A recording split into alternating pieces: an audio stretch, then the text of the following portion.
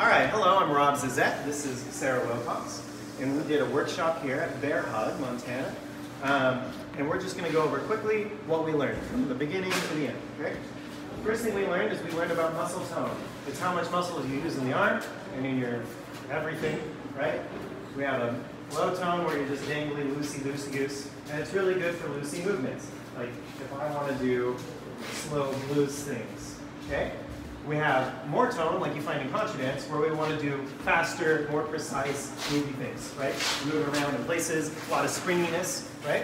And that's a higher tone. And you go crazy high tone if you're doing like some quah thing, right? In order to be like super precise with your whatever. Anyway, you have this idea of low tone to high tone. And it's necessary to understand this so that you can match your partner appropriately. If they're higher tone, it'll be more comfortable for everybody if you match them. If they're low tone, you don't want to blast them out, you want to match them, okay? Also, it's important for slow moves, like a slow swing, like maybe it's in like a sultry little jig, you have a slow swing, you don't need very much tone.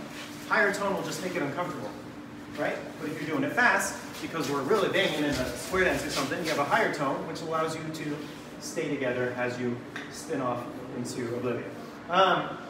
Okay, so that's the tone. The next thing that we learned about is we learned about conserving momentum. It's a lot more comfortable for the follow if they just keep going on the same line of momentum that they've already had, right? If she starts going in a straight line, it's a lot easier for her to keep going in the straight line. So I got out of her way. It's not good for her to go off the straight line and do this big curve around and then go back this way, right? Both ways she got from one side of me to the other side of me, but one way was awful and didn't feel good for her. And the other way was like the simplest thing ever. Very easy for her.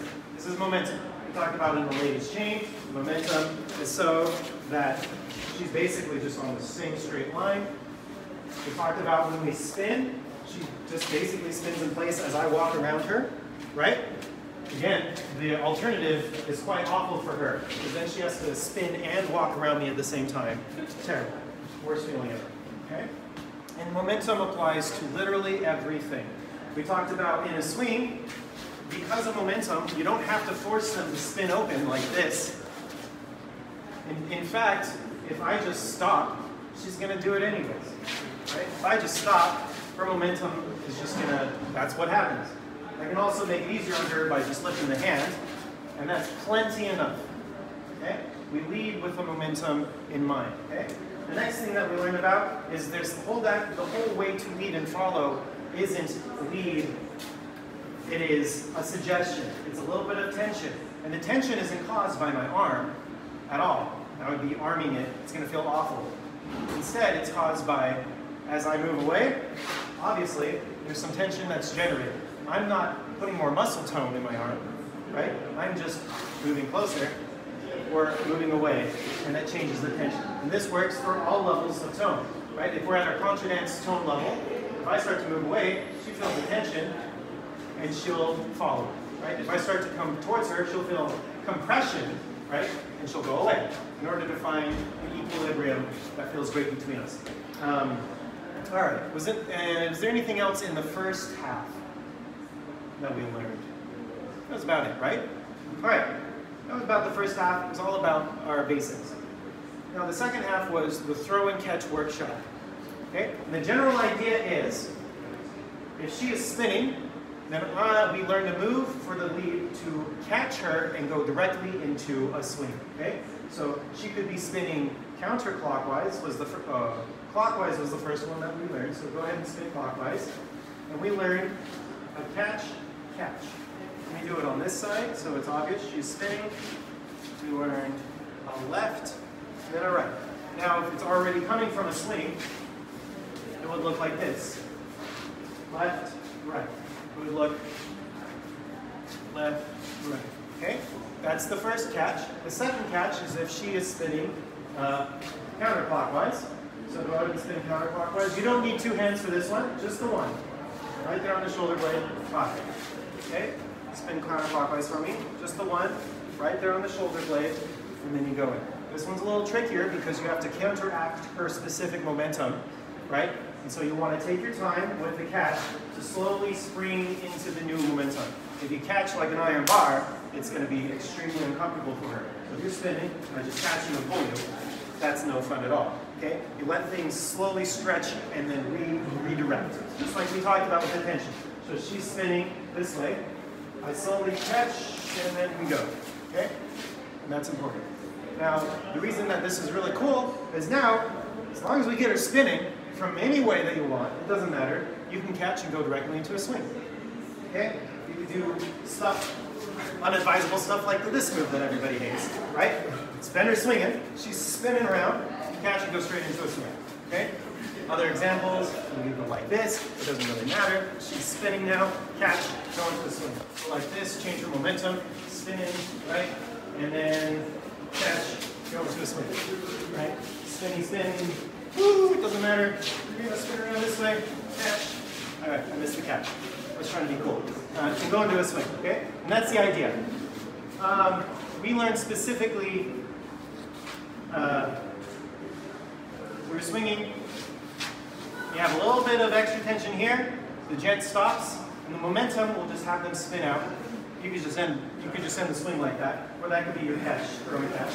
You're swinging, you stop, she spins away. It happens very naturally, no effort on my part. Yeah, sound good? The other thing we learned is we learned an inside turn, where you catch, and then go directly into the swing, right? So we'll do it on this side. So we balance, I get off her momentum rail, we go straight, she spins, I catch, we go right in. All right, is there anything else that we covered today?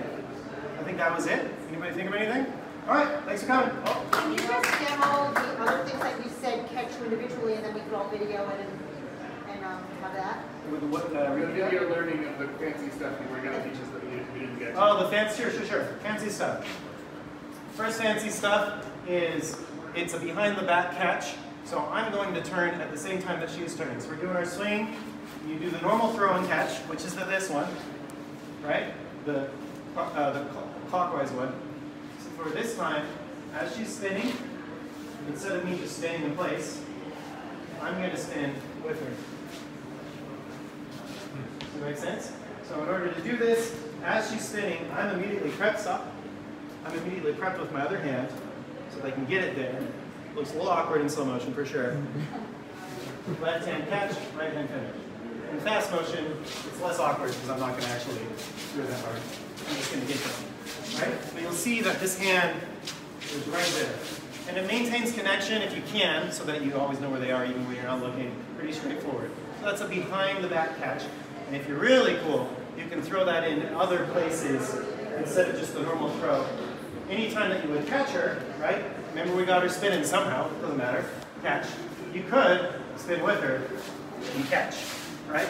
So as she's spinning around like this, oops, I could reach around and catch her behind the back, right? So she's going, she's spinning, right? I can reach around and catch her behind the back, which is just like an advanced, it takes timing, but you'll get it, right? It's almost like if she's spinning counterclockwise. That one was clockwise. Counterclockwise. Oh, counterclockwise? Oh, how do you catch her behind the back? You know. You could, well, never mind, you can. Yeah, this sounds fine, right? So we're pushing her this way. Oops, I just elbowed you in the back. So she's spinning counterclockwise, right? I want to spin opposite of her.